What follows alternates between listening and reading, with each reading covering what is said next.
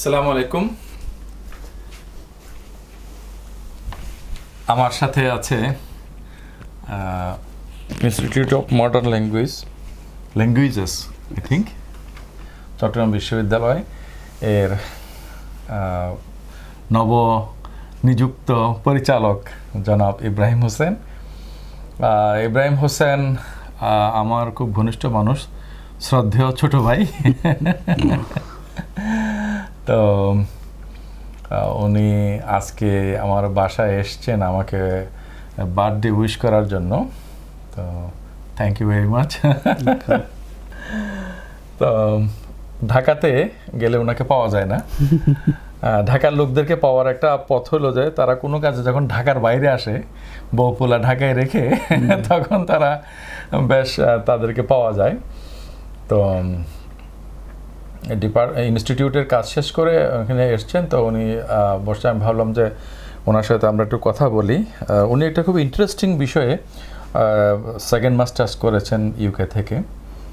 By the by ওনার বাড়ি হচ্ছে Chandpur, home district Chandpur, আর উনি পড়াশোনা করেছেন ঢাকা বিশ্ববিদ্যালয়ে ইংলিশ ডিপার্টমেন্টে।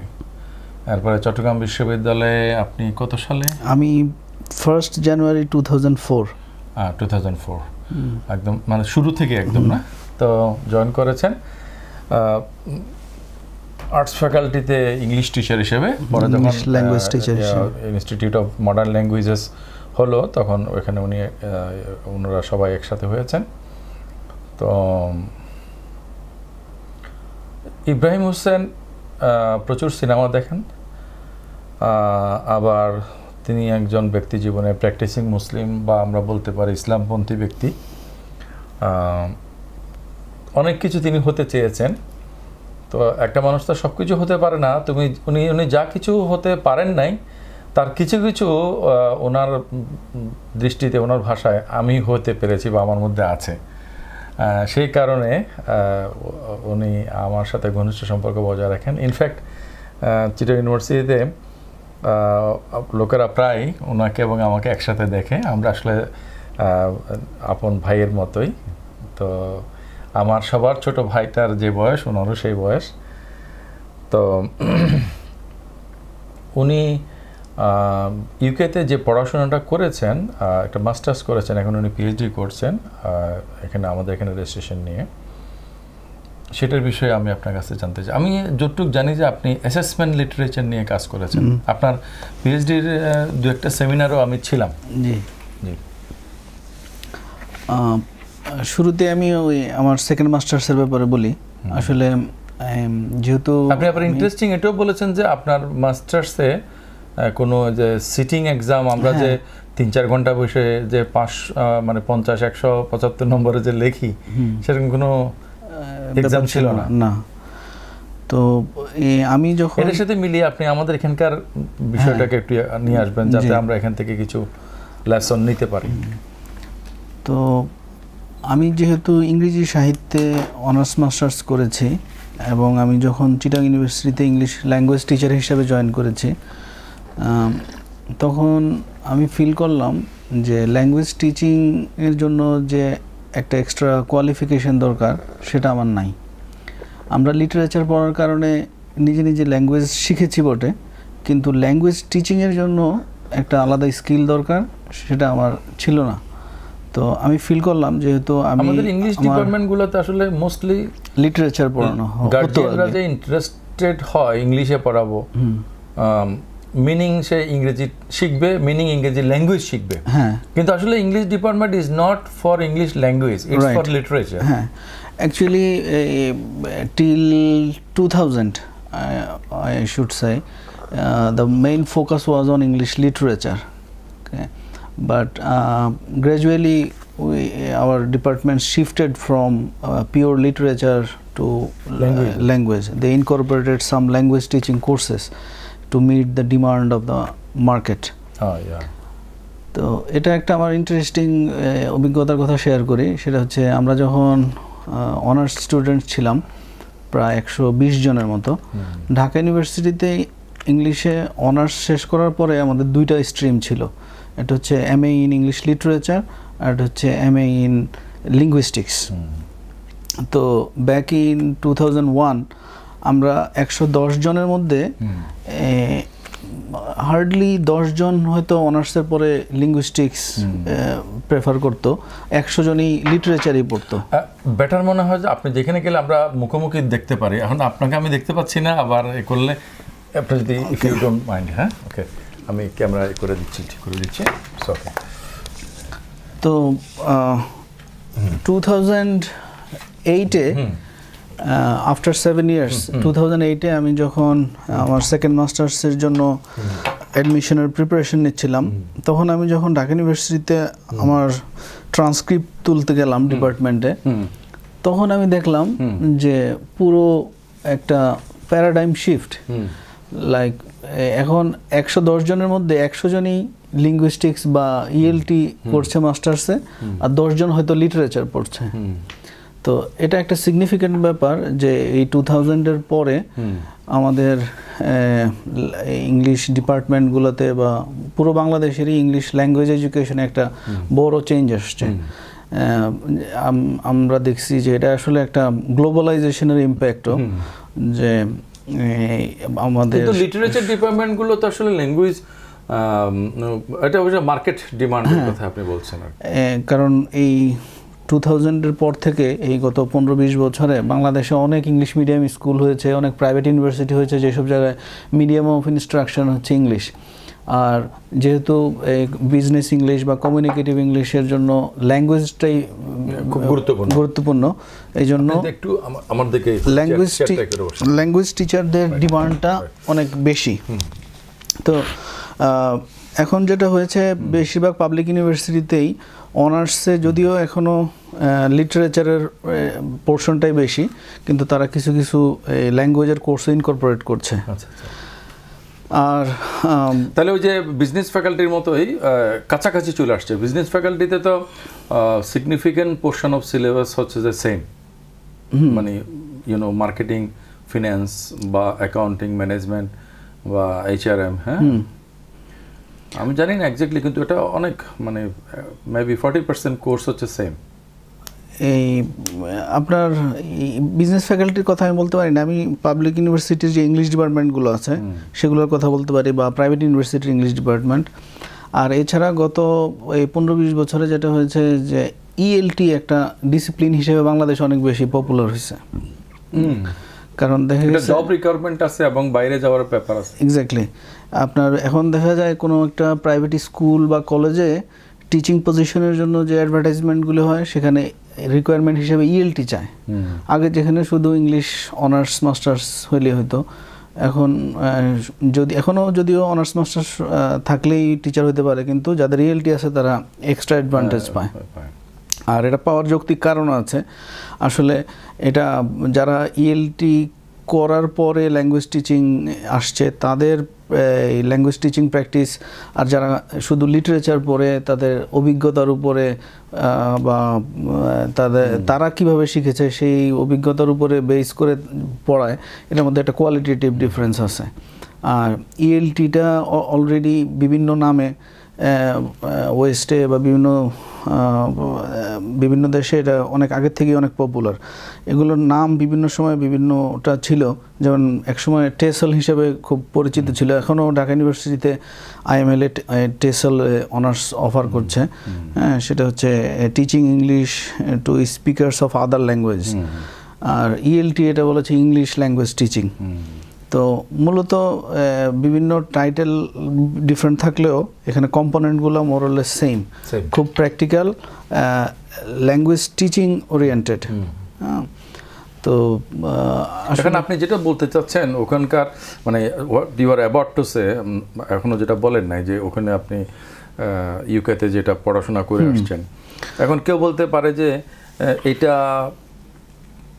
focused on English language teaching as a foreign language or something, এটা ফিলোসফিতে কেন প্রযোজ্য হবে অথবা এটা ফিজিক্সে কেন প্রযোজ্য হবে? রাইট, হ্যাঁ, এগুলো কিছু টেকনিক হচ্ছে গুড টিচিং প্র্যাকটিস। এটা in general practice for any teaching, any teaching, but even সেটা ইউনিভার্সিটি পর্যায়ে যদি নাও হয়, হ্যাঁ, এটা যে কোনো ক্লাসরুমের ব্যাপারে অ্যাপ্লিকেবল হতে পারে। আবার ধরেন teaching in some primary secondary level or teaching in some tertiary level, এর মধ্যে তো আবার একটু হ্যাঁ, এটার মধ্যে ডিফারেন্স আছে এবং এই জন্য আমরা দেখি যে ইয়াং লার্নার্সদের জন্য আলাদা, অ্যাডাল্টসদের জন্য আলাদা টিচিং টেকনিক, বিভিন্নভাবে ক্লাসিফিকেশনগুলো আছে। তবে আমরা যদিও এখানে আমাদের স্পেসিফিকেশনটা ল্যাঙ্গুয়েজ টিচিংয়ের উপরে, কিন্তু এর অনেকগুলো টেকনিকই অন্য যে কোনো ডিসিপ্লিনেই অ্যাপ্লিকেবল। তো আমি এখন যে জিনিসটাতে কনসেন্ট্রেট করছি সেটা হচ্ছে অ্যাসেসমেন্ট। ওকে, যদি আপনার মাস্টার্সটা একটু সংক্ষেপে যদি বলেন। আমার মাস্টার্স ছিল, আমার মাস্টার্সের টাইটেলটা একটু বড়, আপনি একটু যদি আপনার ইনস্টিটিউশনের নাম এবং কোন ইয়ারে। আমি 2009-এ ডিগ্রি পেয়েছি। সেটা হচ্ছে আমার মাস্টার্স ডিগ্রি ছিল MA in ELT and advance language studies, English language teaching and advanced language studies from London metropolitan university. আচ্ছা আচ্ছা, লন্ডন মেট্রোপলিটন ইউনিভার্সিটি। তো এটা একটা ইন্টারেস্টিং এক্সপিরিয়েন্স আমার জন্য, কারণ আসলে ইংলিশ লিটারেচারের স্টুডেন্ট হিসেবে আমি লিটারেচার পড়ার কারণেই লন্ডন বা ইংল্যান্ড সম্পর্কে একটা আলাদা ফ্যাসিনেশন ছিল এবং আমি খুব একটা ড্রিম ছিল এই লন্ডনে যাওয়ার। তো আমি যখন অ্যাডমিশনের জন্য চিন্তা ভাবনা করছিলাম, আমি তখন খুব বেশি ইউনিভার্সিটি খোঁজ খবর নেই নাই। এটা একটা ইন্টারেস্টিং কারণ হচ্ছে আমার আর এক সিনিয়র কলিগ সারোয়ার মোর্শেদ, সে আরও আমার 3 বছর আগেই ইউকে থেকে মাস্টার্স করে কেবল দেশে ফিরছে। তো আমি যখন চিন্তা করলাম, এবং আমি তাকে একজন স্কলার হিসেবেই জানতাম, এখনও জানি, তো আমি ভাবলাম যে সে যেহেতু ইউনিভার্সিটিতে করেছে, অতএব হ্যাঁ একই ইউনিভার্সিটি থেকে ডিগ্রি করেছে, তো আমি ভাবলাম যে এটা নিশ্চয়ই ভালো ইউনিভার্সিটি হবে, এবং আমি তার সাথে কথাবার্তা বলেছি। তো আসলে ইউকেতে বেশিরভাগ ইউনিভার্সিটিরই খুব স্ট্যান্ডার্ড কাছাকাছি, খুব বেশি যে মানে ডিফারেন্স এরকম না। আর যেহেতু এটা একদম লন্ডনেই অবস্থিত, ওই পুরো লন্ডনের এক্সপিরিয়েন্সটা পাওয়া গেছে। আর ওই ডিগ্রি আমার অনেক হেল্পফুল ছিল আমার জন্য। এটা 1 ইয়ার or 2 ইয়ার? এটা 1 ইয়ার মাস্টার্স ডিগ্রি ছিল। 1 ইয়ার মাস্টার্স ডিগ্রির মধ্যে আমাদের 3টা টার্ম ছিল। ফার্স্ট 2 টার্মসে আমাদের 8টা কোর্স পড়তে হয়েছে, আর থার্ড টার্মটা ছিল রিসার্চের উপরে। এবং ওখানে এই রিসার্চটা একটা ফান্ডামেন্টাল রিকোয়ারমেন্ট। রিসার্চ কেউ কমপ্লিট না করতে পারলে তাকে মাস্টার্স ডিগ্রি অ্যাওয়ার্ড করা হয় না। So you have to write any dissertation? হ্যাঁ, ডেফিনেটলি আপনার এটা একটা বেসিক রিকোয়ারমেন্ট। তো আমার এই ইয়েতে ডিসার্টেশনে আমার টপিক ছিল motivational strategies in English language teaching, এবং আমার রিসার্চটা বেশ ভালো হয়েছিল, এবং সেটার জন্য আমি ফার্স্ট ক্লাস পেয়েছিলাম। আপনি আসার পরপরই তো আমাদের ফ্যাকাল্টিতে, আমার রুমে 102 বা 3 নম্বর রুমে, আমি কি 103-এ ছিলাম তখন, 102-এ চলে 102 তে আমরা একটা খুব সাকসেসফুল একটা প্রোগ্রাম করেছিলাম, আপনার কাছে শুনেছিলাম। মানে বেশ আমরা অনেক কলিগরা মিলে আপনার এক্সপেরিয়েন্সটা আমাদের কাছে শেয়ার করছিলেন। হ্যাঁ, আসলে এই আমার কাছে যেটা হয়েছে যে আমি অনেক আগে থেকেই কিন্তু টিচিং এর সাথে ইনভলভড। তখন আপনি এটা বলছিলেন যে সিটিং এক্সাম। হ্যাঁ, আসলে পুরো লন্ডনের এডুকেশন সিস্টেমটাই আমার কাছে খুব নতুন ছিল, একেবারে আমাদের দেশ থেকে আলাদা। তো ওখানে অনেকগুলো এক্সপিরিয়েন্সই ছিল। তো আমি যেটা বেশি ফিল করেছি যে যদিও আমি টিচিংয়ের সাথে ফর্মাল এবং ইনফর্মাল টিচিংয়ের সাথে অনেক বছর যাবতই জড়িত, কিন্তু আমি ওই ELT মাস্টার্স বা এরপরে সেলটা আমি আরেকটা কোর্স করেছি, এটা ক্যামব্রিজ ইউনিভার্সিটির সার্টিফিকেশন। এটা হচ্ছে certificate of English language teaching two adults. এটা একটা international qualification awarded by Cambridge, এবং এটা হচ্ছে আপনার যারা সেলটা সার্টিফাইড, এটা যদিও 1 মাসের একটা কোর্স, খুবই প্র্যাকটিক্যাল, এবং যারা সেলটা certified they R qualified to teach English language anywhere in the world. You need not to do your graduation in English or masters in English, just only one. If you can complete, you can pass that 1 month course, you are qualified to teach English language anywhere in the world.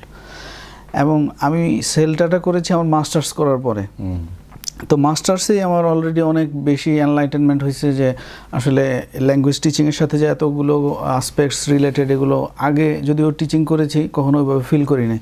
ওই course পড়তে গিয়ে দেখলাম যে না, এখানে আসলে অনেক theoretical ব্যাপার আছে। সেলটা এটা কি ধরনের, মানে ইনস্টিটিউশনাল অর ইন্টারনেট বেস? না না, সেলটা এটা ইনস্টিটিউশনাল। এটা হচ্ছে আপনার কেমব্রিজ ইউনিভার্সিটি তাদের কয়েকটা সেন্টারের মাধ্যমে এই সার্টিফিকেটটা অ্যাওয়ার্ড করে। এর মধ্যে আমি যেখান থেকে করেছি, আমি লন্ডন থেকে করেছি, অক্সফোর্ড হাউস লন্ডন, এটা একটা বিখ্যাত প্রতিষ্ঠান এই সেলটার জন্য। তো সেলটা ব্যাপারটা হচ্ছে এটা একটা প্র্যাকটিক্যাল কোর্স। এখানে ওদের এই লন্ডনে কি রিগুরাস ক্লাসেস কোর্স এগুলো হয়? হ্যাঁ, ওখানে আমি আপনাকে বলি, সেটা হচ্ছে সেলটার বিষয়টা, যেটা সেল কেমব্রিজ ইউনিভার্সিটির যে কয়েকটা সেন্টার আছে, ওই সেন্টারগুলো অনেকটা আমাদের দেশের কোচিং সেন্টারের মতো। আসলে ওখানে ইংলিশ ল্যাঙ্গুয়েজ শেখানো হয়। তো এই লন্ডনের মতো জায়গায় যেখানে অনেক দেশের মানুষ আসে, এরা অনেকেই English as a second language তাদের শিখতে হয়। তো এই জন্য ওইসব দেশে প্রায় প্রতিটা ওয়ার্ডেই একটা গভর্নমেন্টের পক্ষ থেকেই এই ধরনের কোর্স রান করা হয়। এছাড়া পাবলিক অনেক কোর্স আছে। তো ওখানে অনেক এরকম টিচারেরও ডিমান্ড আছে। এখানে আপনার সেলটা যারা করে তাদের আসলে ওখানে টিচিং প্র্যাকটিস করতে হয়। ওই সেন্টারগুলোতে রেগুলার স্টুডেন্টস এনরোল থাকে অ্যাট ডিফারেন্ট লেভেলস, যে বিগিনার, ইন্টারমিডিয়েট অ্যান্ড অ্যাডভান্সড। ওরা genuine students, they are learning language at different levels. But at the same time those saunters they also offer সেলটা courses. সেলটা courses for English language teachers. আপনাদেরকে সেখানে class নিতে হতো? হ্যাঁ, not all teachers R qualified to get admitted in সেলটা course. ওকে, ওখানে যারা সেলটা করে তাদের হচ্ছে ওই 3টা লেভেলই টোটাল 14 ক্লাসেস কন্ডাক্ট করতে হয়। তো আর ওখানে ক্যামব্রিজের একজন অ্যাসেসর থাকে। ওই ক্লাসগুলোতে ক্যামব্রিজের একজন অ্যাসেসর থাকে। তো আসলে সেলটা কোর্সটা 2 ভাগে বিভক্ত। একটা হচ্ছে আপনার ইনপুট সেশন থাকে সকালে before lunch, up to before lunch. After lunch হচ্ছে টিচিং প্র্যাকটিস। তো ওই ইনপুট সেশনগুলোতে এরকম ফর্মাল কিছু ক্লাস হয়, যেখানে ট্রেনাররা বিভিন্ন কম্পোনেন্টের উপরে ক্লাস নেয়। আর আফটারনুনে হচ্ছে আপনার ক্লাস নিতে হয়, অবজারভার থাকে, উনি অবজার্ভ করে, এবং ক্লাস শেষে কয়েক ধরনের ফিডব্যাক হয়। একটা হচ্ছে সেলফ অ্যাসেসমেন্ট, একটা তাদের প্রেসক্রাইবড স্ট্যান্ডার্ড ফর্ম আছে, ওখানে আপনি আপনার পারফরমেন্স কেমন হলে একটা সেলফ অ্যাসেসমেন্ট করবেন। আবার আপনার যারা কলিগস আছে, মানে আদার ওই সেলটার ট্রেইনি, তারাও ওখানে স্টুডেন্টদের সাথে বসে, এটা বিভিন্ন গ্রুপে ভাগ করা থাকে, 5 জন করে। এই 5 জন যদি বিগিনার লেভেলে থাকে, 5 জন ইন্টারমিডিয়েট লেভেলে, 5 জন অ্যাডভান্স লেভেলে। ক্লাসের টেনিউর কতক্ষণ? 90 মিনিটস। 90 minutes with break? না, উইদাউট ব্রেক। Without break. তাহলে মানে একদিনে কয়টা ক্লাস? একটাই ক্লাস। একটাই। তাও প্রতিদিন ক্লাস থাকে না, এটা হয়তো 3 দিন। মানে একজন, আমি যতটুকু দেখেছি অনলাইনে বিভিন্ন জায়গায় পড়ে, সপ্তাহে 3টার বেশি ক্লাস থাকে না, মোস্টলি থাকে একটা ক্লাস। এবং সেই ক্লাসটা বেশ লেংদি ক্লাস। হ্যাঁ, আপনার ওই একটা ক্লাসের জন্য অনেক বেশি প্রিপারেশন নিতে হয়, অনেক মানে আপনার যে লেসন প্ল্যান তৈরি করতে হয়, আদার ম্যাটেরিয়ালস রেডি করতে হয়। আমি যে এটা করেছি, এটাতে এটাও অক্সফোর্ড ইউনিভার্সিটির একটা আন্ডারগ্রেড কোর্সের নলেজ অ্যান্ড রিয়ালিটি।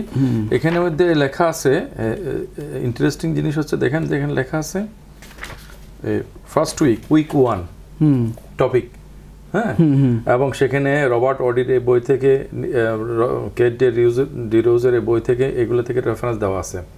কন্টেন্ট তো কিছু সে দিয়ে দিছে, কিছু আবার রেফারেন্স দিছে। এগুলো পড়াশোনা করে আসবে এবং ওই ক্লাসের মধ্যে সেগুলো নিয়ে আলোচনা হবে। এবং উইক 2 হচ্ছে এইটা। এভাবে করে একটা ক্লাস এবং 9টা ক্লাসের 10টা ক্লাসের মধ্যে, মানে 10 সপ্তাহে 10টা ক্লাস কোর্স শেষ। আর সেটাকে আমরা এখানে পড়াচ্ছি একটা ফুল সেশনে, কারণ আমাদের স্টুডেন্টরা তো কোনো পড়াশোনা করে আসে না। এবং বিশ্ববিদ্যালয়ের স্টুডেন্টরা আর্টস ফ্যাকাল্টিতে বাসায় পড়াশোনা করে আসার কোনো সিস্টেমে নাই। ইনফ্যাক্ট আমাদের টিচাররা পড়াশোনা করে আসে না। এবং ইনফ্যাক্ট আরো বলতে হয়, এটা খুব বলতে লজ্জা লাগলো যে অনেক টিচাররা ক্লাসই আসে না। তো সেলটাতে ওখানে আপনার এই একটা ক্লাস কন্ডাক্ট করার পরে নিজের সেলফ অ্যাসেসমেন্ট হয়, কলিগরা এক ধরনের অ্যাসেসমেন্ট করে, আর যিনি ক্যামব্রিজের অ্যাসেসর থাকে উনি একটা ফিডব্যাক দেয়। এবং ওখানে যে কিছু স্পেসিফিক রেকমেন্ডেশন থাকে যে নেক্সট ক্লাসে সেগুলোকে প্র্যাকটিস করার জন্য, তো এটা ডেভেলপ করতে হয়। তো এটা খুবই প্র্যাকটিক্যাল একটা, আমার মনে হয় যে কোনো পর্যায়ে একবারে মানে খুব স্ল্যাং ভাই বলে গরু গাদাও যদি ওই সিস্টেমে পড়ে কিন্তু গ্র্যাজুয়ালি সে কিন্তু ডেভেলপ করতে বাধ্য, ডেফিনেটলি। কারণ তাকে নিজেকেও সেলফ অ্যাসেস করতে হচ্ছে, তার সাথে লোকেরাও তাকে করছে সাইমালটেনিয়াসলি, আবার তার যে মানে যিনি কন্ডাক্ট করছেন তিনিও করছেন। আর ওই কোর্সটা এত ডিটেইলডে প্ল্যান করা যে, এবং মানে মাইক্রো লেভেলে আর কি। আমরা যেটা ইএলটির সাথে সেলটার যে ডিফারেন্স, এবং আমি ইএলটির পরেও কেন সেলটা করতে গেলাম, আসলে ইএলটি হচ্ছে অনেক ব্রড অ্যাসপেক্টস, থিওরিটিক্যাল অ্যাসপেক্টস নিয়ে। কোথায় ইএলটি করেছি? লন্ডনেই, লন্ডন মেট্রোপলিটন ইউনিভার্সিটি। আর এটা হচ্ছে অক্সফোর্ড হাউস লন্ডন, ওটা আরেকটা আলাদা জায়গা। তো ইএলটিতে কোর্সগুলো হচ্ছে থিওরিটিক্যাল, ওখানে অনেক বেশি থিওরিটিক্যাল ওরিয়েন্টেশন, বাট সেলটা হচ্ছে পুরাই প্র্যাকটিক্যাল এবং অনেক মাইক্রো লেভেলে ফোকাসগুলো, যেমন how to give instruction, how to check students understanding, how to give feedback, how to monitor students in classroom, how to arrange the classroom setting. এই লেভেলের জিনিসগুলো নিয়ে ডিল করে হচ্ছে সেলটা, একেবারে প্র্যাকটিক্যাল, একদম প্র্যাকটিক্যাল। এবং একজন টিচার তার ক্লাসরুমে কখন কি করবে এর একটা ডিটেইলড লেসন প্ল্যান থাকে, এবং লেসন প্ল্যানের মধ্যে ইন্টারেস্টিং একটা অ্যাসপেক্ট হচ্ছে যে আজকে আপনি আমাকে ফ্যাকাল্টিতে যেটা বলতেছেন, আমি ইদানিং যে ভার্চুয়াল ক্লাস রেকর্ড করা শুরু করছি সেটার প্রসঙ্গে ইব্রাহিম হোসেনকে আমি একটা আমার দুটো ক্লাস গতকালকে এবং পরশুদিন এগুলো শুনে কিছু সাজেস্ট করতে বলছিলাম, তো উনি কিছু সাজেস্ট করেছেন। তো সেটা যদি আপনি আবার একটু এই প্রসঙ্গে মিলাই বলে ফেলেন আর কি, what is a lesson plan? Okay, lesson plan তো আমরা বুঝি যে আমার পুরো ক্লাসটার একটা প্ল্যান। তো এই লেসন প্ল্যান বিভিন্ন রকমের আছে। আসলে লেসন প্ল্যানের প্রয়োজনীয়তাটা হচ্ছে যে যারা বিশেষ করে নভিস টিচার্স বা ইনএক্সপিরিয়েন্স টিচার্স, তারা একেবারে লেসন প্ল্যানটা না করলে সে ক্লাসরুমে গিয়ে আসলে কীভাবে 45 মিনিটসেরও যদি ক্লাস হয় সে বুঝতে পারে না। 45 minutes become a long time for him because he or she doesn't know how to spend time in classroom. তো তার যদি একটা প্ল্যান থাকে, এটা হতে পারে যে সে কোনো একটা কন্টেন্ট সেখানে বলতে গেলে আর কি। আর আমাদের এখানে অনেক টিচাররা, আমাদের আর্টস ফ্যাকাল্টি, সোশ্যাল সায়েন্সের কথা আমি জানবো না, এখানে গল্প গুজব যে জুড়ে দেয়, হ্যাঁ না, সেটা তো আলাদা ব্যাপার।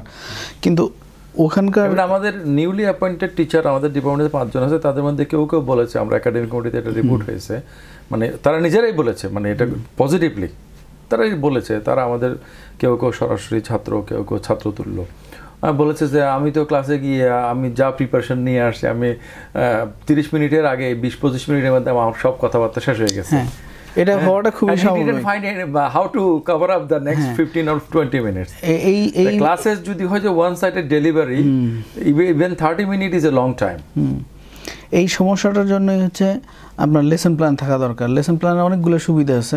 এটা হচ্ছে আমার টোটাল কোর্সটা আমি কিভাবে এতগুলো নাম্বার অফ ক্লাসেসের মধ্যে শেষ করব, এবং কোন ক্লাসে কি পড়াবো, কখন তাদের অ্যাসেসমেন্ট হবে, সব কিছুর একটা ডিটেল প্ল্যান থাকে। তো একটা হচ্ছে কোর্স আউটলাইন, আর এটা হচ্ছে এখানে আমরা যেটা দেখতে পাচ্ছি। হ্যাঁ, তো এটা না থাকলে কি হবে? এই যে আপনি এটা এক সেকেন্ড যদি দেখেন, হ্যাঁ, এটা না থাকলে যেটা হবে, আপনি হয়তো অনেক টপিক বাদ পড়ে যাবে আপনি যদি এটা রিটেন না থাকে। আপনি ভাবতেছেন যে আপনি কভার করতেছেন, বাট এরপরে অনেক কিছু বাদ পড়ে যাবে। সেকেন্ডলি হচ্ছে আপনার যে এই যে ক্লাস কোয়ালিটিটা, ক্লাসের কোয়ালিটি ক্লাস হবে না। তারপরে যদি আমরা স্কুল বা কলেজ লেভেলে চিন্তা করি, ওখানে আপনার যেটা থাকে যে কোনো টিচার যদি অ্যাবসেন্ট থাকে, ওখানে কিন্তু ক্লাস মিস যায় না, অন্য একজন কলিগ সেটা টেক আপ করে। তো ওখানে সে যদি দেখে ওই লেসন প্ল্যানটা যে আজকে লেসন 3 এবং এই টপিক, সে কিন্তু ইজিলি ওই ক্লাসটা টেক ওভার করতে পারে, এবং মোটামুটি ওই মানে মানে তাহলে একটা কথা চলে আসে যে ধরেন আমাদের এখানে তো বিশ্ববিদ্যালয়ে একটা নিয়ম করে দিছে যে আপনি 1/4 ক্লাস না করলেও আপনি একজন রেগুলার স্টুডেন্ট, মানে 75% যদি আপনার অ্যাটেন্ডেন্স থাকে। আবার টিচারদের ক্ষেত্রেও সেরকম ঘোষিত এবং অঘোষিতভাবে কিছু এক্সাম্পশন আছে। তার মানে হচ্ছে যে টিচার নাই, ক্লাস হবে না, শেষ। সবচেয়ে ভালো টিচার হচ্ছে যারা যারা নোটিফাই করে, আর অনেকে অনেক সময় করেন, সরকারি বিশ্ববিদ্যালয়গুলোতে যাওয়া হচ্ছে। কিন্তু আমার বড় বোন যিনি বেসরকারি বিশ্ববিদ্যালয়ে অধীনে মেডিকেল কলেজে পড়ান, উনি বলেছেন যে ওনারা যখন ছুটি নিতেন তখন ওনার ছুটির দরখাস্তের মধ্যে আরেকজন কলিগ লিখে দিত যে মানে আমি ওনার ক্লাসটা ওই সময়ে নেব না। এটাই স্ট্যান্ডার্ড প্র্যাকটিস। কলেজের কথা বলছি না, মানে ইন্টার লেভেলের না, এটা ইউনিভার্সিটি পর্যায়ে বা মেডিকেল পর্যায়ে। আমার বড় বোন ইনি এখন ইব্রাহিম মেডিকেলে head of the department ফিজিওলজিতে, professor Fatema Khanam. না, তিনি বলেছেন ইভেন আমরা যখন স্টুডেন্ট ছিলাম ঢাকা ইউনিভার্সিটিতে, আমরা দেখতাম ইংলিশ ডিপার্টমেন্টে আমাদের স্যাররা যদি কখনো ক্লাস মিস করতো, ওনারা আগেই নোটিশ দিত যে আমি এই তারিখে অ্যাবসেন্ট থাকবো, এবং এগুলার পসিবল মেকআপ ক্লাস কখন নেওয়া হবে সেটাও ওখানে নোটিশে উল্লেখ থাকতো। আমি জানি না এখন এই প্র্যাকটিস আছে কিনা, কিন্তু আমি চিটাং ইউনিভার্সিটিতে কোথাও মানে শিডিউল ক্লাসের অতিরিক্ত, শিডিউল ক্লাসের অতিরিক্ত বলতে না, মেকআপের প্রশ্নটা আসছে যেটা মিস হয়ে গেছে সেটার ব্যাপারে, তাহলে তারা শিডিউল ক্লাসের অতিরিক্ত। আমাদের এখানে একটা প্রবলেম হলো যে ধরেন আমাদের এখানে 100 নম্বরের মানে 4 ক্রেডিট যদি ধরি, 25 নম্বর ধরে নম্বর হিসেবে ক্রেডিট যদি ধরি, ক্রেডিট আবার আওয়ার হিসেবেও ধরা হয়। আচ্ছা, নাম্বার হিসেবে ক্রেডিট যদি ধরি, 4 ক্রেডিটের 100 নম্বরের একটা কোর্সের মধ্যে আমাদের 45 মিনিটের ক্লাস, সপ্তাহে হবে 4টা। ওকে, তাহলে 9 মাসের সেশন। 9 মাসের সেশন যদি আমরা হিসাব করি, আমরা যদি ভ্যাকেশনগুলো বাদ দিই, সপ্তাহে যদি 4টা করে ক্লাস ধরি, তাহলে ক্লাস হয়ে যায় অ্যারাউন্ড কত, অ্যারাউন্ড 100, মোর দেন 100। অথচ আমার কিন্তু অ্যারাউন্ড 200, অথচ কিন্তু আমার রিকোয়ারমেন্ট হচ্ছে ইউনিভার্সিটির 50 ক্লাসেস, মানে highest number of the classes for 4 credit course.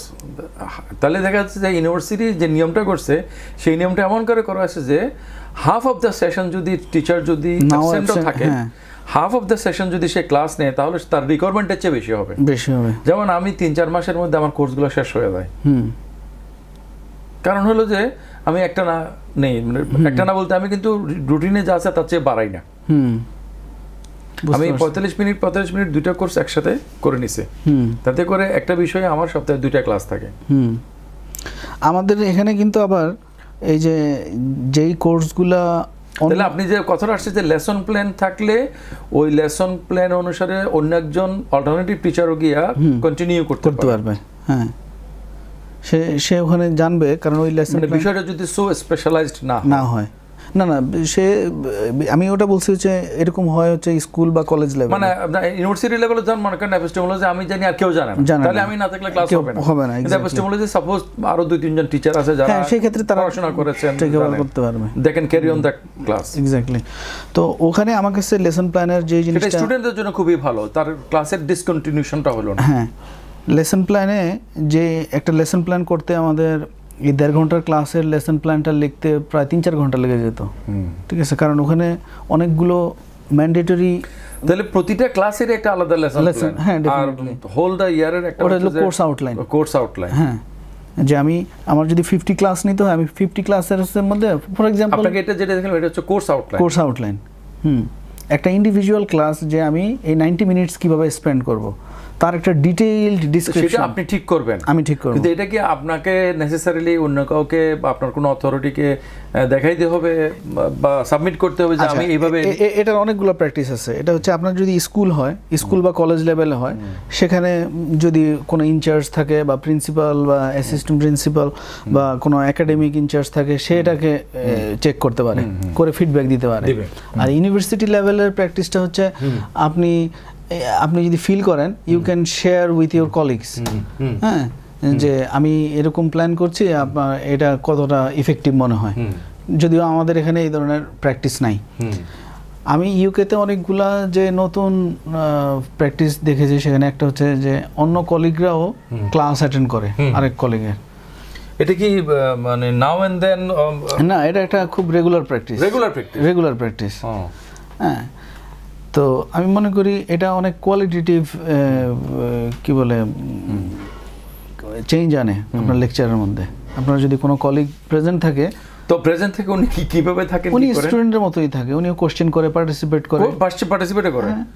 ওরে আল্লাহ, আমরা যদি কোনো কারো ক্লাসে উপস্থিত থাকি আর কোশ্চেন করি, তাহলে তো আমাদের যে ইদানিং যে কথা চলতেছে যে চাকরি থাকবে না।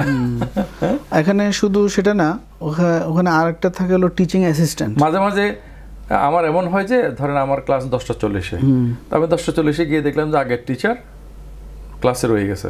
তো আমাকে দেখে যখন উনি বের হয়ে যেতে চান, তখন আমি অনেক সময় বলি যে আপনি বা তুমি যেরকম সম্বোধন হয় যে প্লিজ ইউ কন্টিনিউ, আমি বসি, অসুবিধা নেই, হ্যাঁ আপনি আরও 5-7 মিনিট বা 10 যতক্ষণ লাগে এটা কন্টিনিউ করেন। কিন্তু তারা দেখি যে খুব বিব্রত বোধ করে, মানে তারা কখন ভাবতে পারে না যে আমার ক্লাসের মধ্যে আমার একজন কলিগ এসে বসে থাকবে। হ্যাঁ, তো এই প্র্যাকটিসটা আমিও এখানে আমাদের এখানে দু একদিন করার চেষ্টা করেছি, দেখছি যে আমার কলিগরা এম্বারেস ফিল। তবে আমার ক্লাসে আমি কয়েকজনকে ইনভাইট করেছি এবং তারা অ্যাটেন্ড করেছে। If you allow me, someday I will join. Definitely, you are most welcome. ওখানে যেটা ওই টিচিং যারা ফ্যাকাল্টি ছাড়াও টিচিং অ্যাসিস্ট্যান্ট থাকে, অ্যাসিস্ট্যান্ট এটা একটু বলেন। হ্যাঁ, টিচিং অ্যাসিস্ট্যান্ট মূলত যারা পিএইচডি স্টুডেন্টস থাকে ডিপার্টমেন্টে, এদের মধ্যে থেকে টিচিং অ্যাসিস্ট্যান্ট হিসেবে তারা ইয়ে করে, তারাও ওই লেকচারে অনেক সময় পার্টিসিপেট করে। আর ওখানে পড়াশোনার ইয়েটা হচ্ছে আপনার ক্লাসগুলো সপ্তাহে হয়তো দুটা করে 6টা ক্লাস 3 দিনে।